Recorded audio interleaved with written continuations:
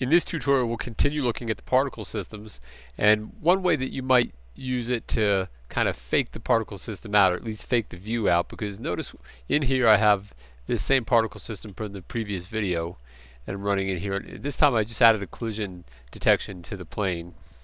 I'll just scale this up a little bit like this so you can see it a little bit better. But if you look closely, you'll see that the particles all bounce back up to the same height. Alright, so it's not going to give you a realistic effect as far as, you know, maybe an object that bounces, and then you can't make like something that kind of falls off like like maybe this wave that attenuates like that. But what you can do if you're looking for something like that, or whatever, I'm just giving you some kind of tidbits that might kind of help you out if you're modeling something else, is you can take this plane like this, and let's just make a copy of the plane first. Or let's see, Shift E, and I'm just going to move it up out of the way like that. All right, and I'll make it its own user plane. All right, so this one's down here. Now for this one, let's go into edit mode, and we'll just subdivide this guy up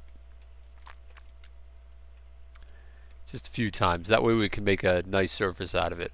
And then I'm going to come around and I'm going to grab the edges like this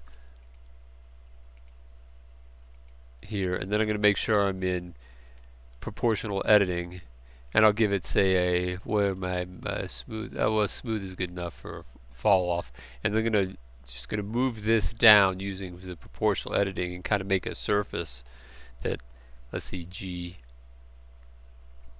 Z. I'm going to move it down. Now I want my radius of influence to be a little bit bigger than that. Let's see.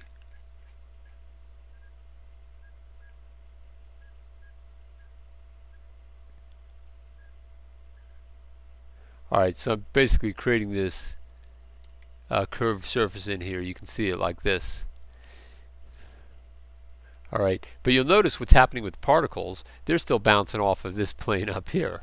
It's like, how can that be? Well, so it appears, but that's what we're going to make it look like in that sense. So what I'm going to do now is I'm going to leave edit mode, and now they'll actually bounce down here, and it's going to give the appearance that they're actually falling off now from here, which they do because they're having a further distance to go like that. And we're kind of faking the gravity. Then we're going to take this plane back into the scene like this, and we're just going to move it down.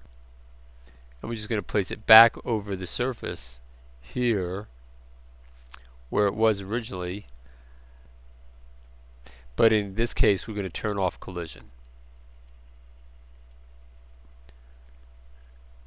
Alright, and so now what your viewer sees, we'll just scale this out a little bit.